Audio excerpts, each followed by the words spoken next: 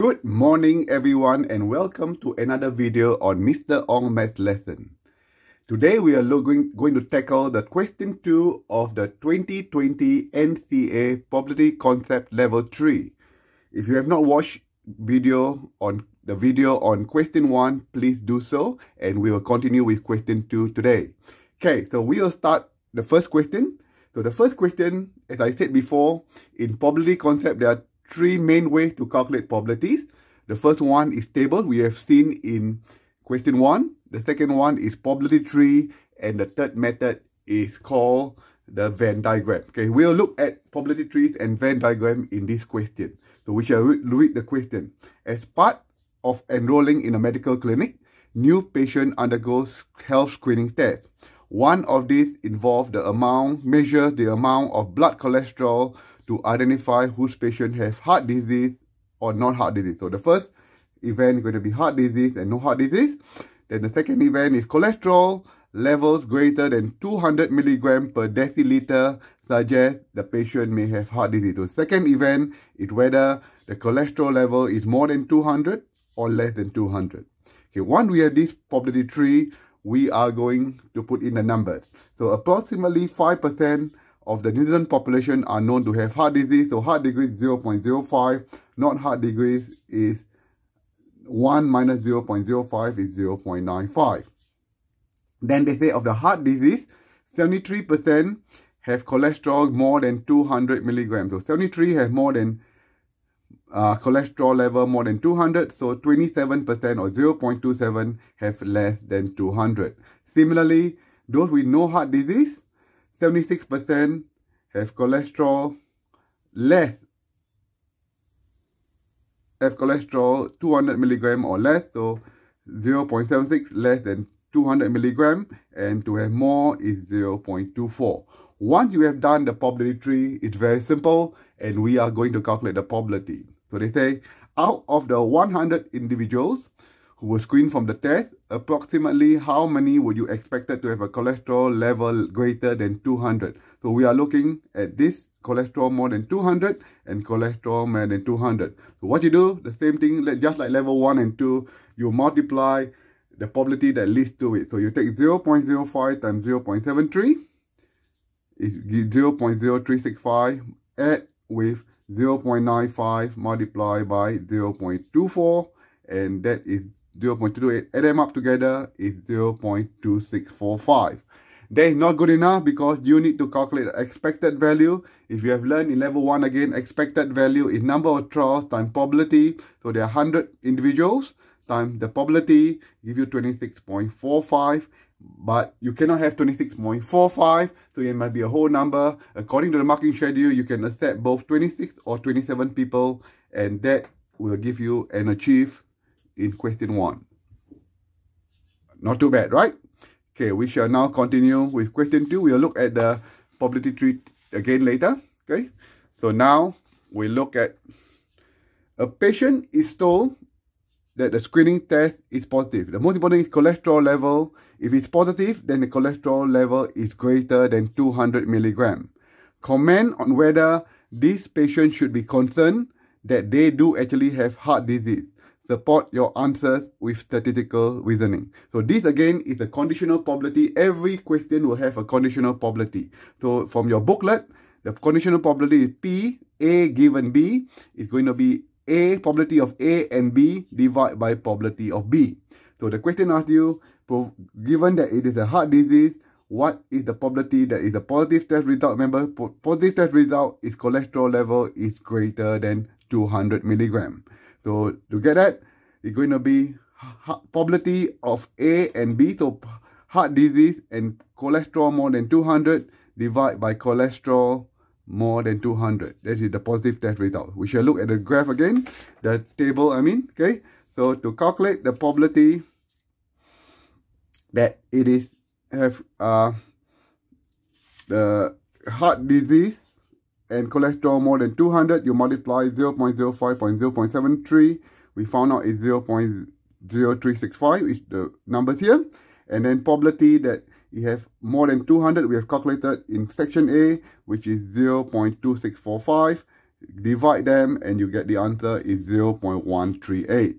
So you need to answer the question. The question asks you, comment whether the patient should be concerned. So the answer should be the patient should not be concerned because the probability if you have a heart disease, given that it's a positive test result, is only 0.138 or 13.8%. So that probability is not very, very high. So he should not be overly too concerned.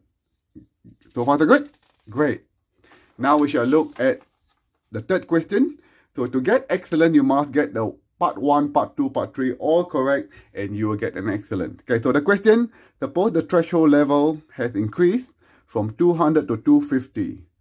Describe how this increase in threshold level will affect the proportion of people having the heart disease and so forth. So when the threshold increased from 200 to 250 milligram, generally the number of people that test positive will be decreases because the threshold has gone up. Okay, so if you want to calculate the conditional probability heart disease, given that cholesterol more than 250, that number here, the denominator, will decrease because the threshold level has increased.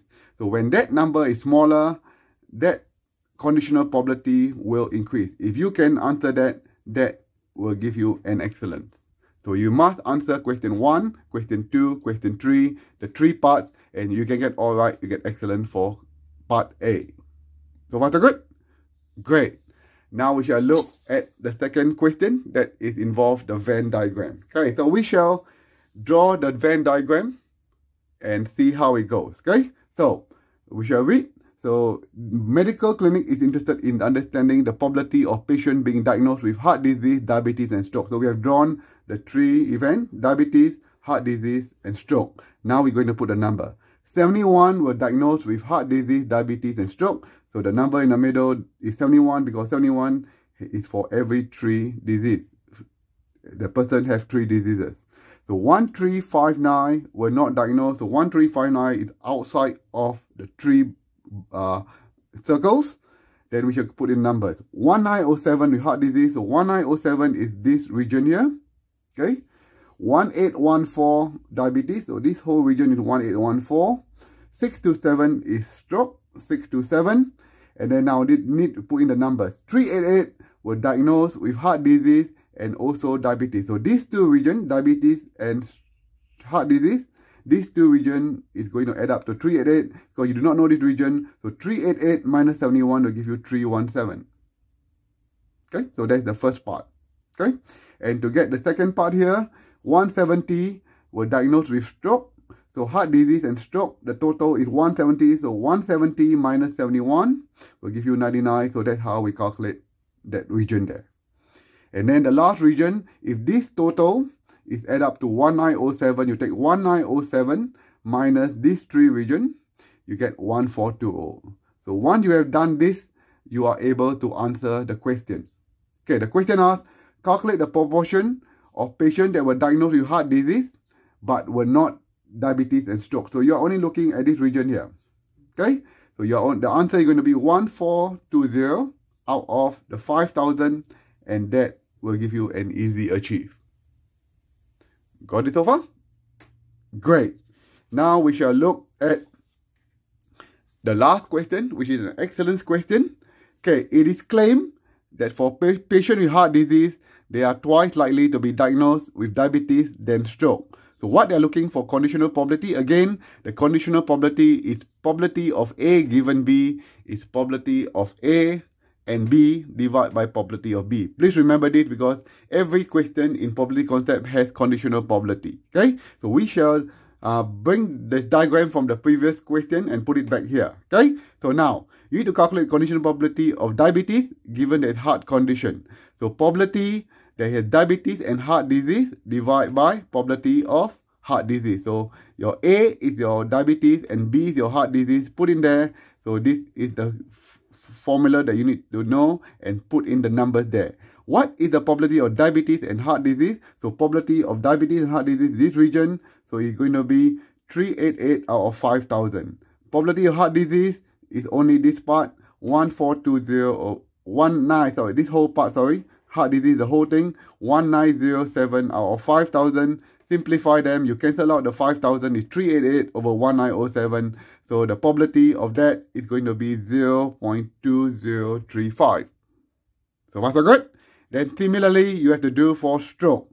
Probability of stroke given heart disease is going to be stroke and heart disease divided by heart disease. So stroke and heart disease is going to be here. Okay, so it's going to be 170 out of 5,000. And then probability of heart disease the same, 1907 over 5,000. Simplify them, cancel the 5,000 is 170 over 1907, and the answer is 0.0891. That's not the end. So because they want to show whether it is twice or more than twice or less than twice, so we have to calculate the probability. So probability diabetes, heart disease is 0.2035. Stroke, heart disease is 0.0891. Divide them and the answer is 2.282. So finally, you have to answer the question. The question asks whether can you support this claim. So you say the claim is justified as the person is twice more likely to be diagnosed with diabetes compared to stroke because it's about 2.282. So hopefully you're going through the question again.